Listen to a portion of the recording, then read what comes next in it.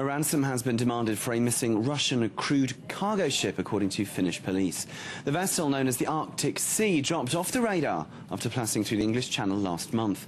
It had been due to arrive in Algeria on August the 4th with a cargo of sawn timber worth more than €1 million. Well, for more on that, we can now go to Jan Nyholm, Detective Chief Superintendent at the Finnish National Bureau of Investigation. Jan Nyholm, thank you very much for joining us here on France 24. First of all, could you tell us what details we know about this ransom? Well, we are in investigation in close cooperation with the Finnish and Swedish and Maltese authorities, some offences which is relating to the cargo vessel Arctic Sea. And among those offences we have aggravated extortion and then this alleged hijacking. What we can't tell too much to you, unfortunately, now, because we have the nature of this offense, where we have to do arroutements to secure any threats which can be the subject. But what we can say is that there have been put on a ransom demand, and the subject for this demand has been the shipping company who has its site in Finland.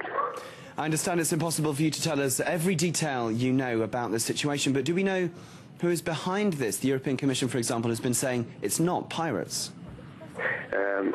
We have noticed that there is a number of speculation about this issue. We haven't been able to come to the public before this due to the nature of this offence, and still the situation is the same. We have ongoing operation, and therefore this is the details which we so far can release. This vessel has been closely monitored on its course. What do we know so far about the people on board? All these details which is coming to the investigation is all the time we are threatening, we are analyzing them, but I'm sorry, there's very little bit more than in what we have told now public we can release without endangering the investigation and the operations as a whole.